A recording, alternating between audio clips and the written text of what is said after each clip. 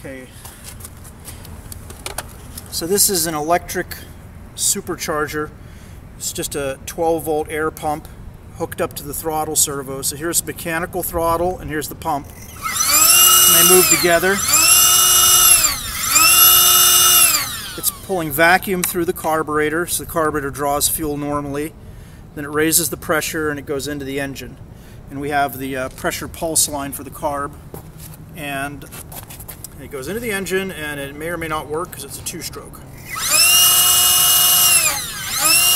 So we're going to run it with and without the supercharger powered up and see what the RPM difference is.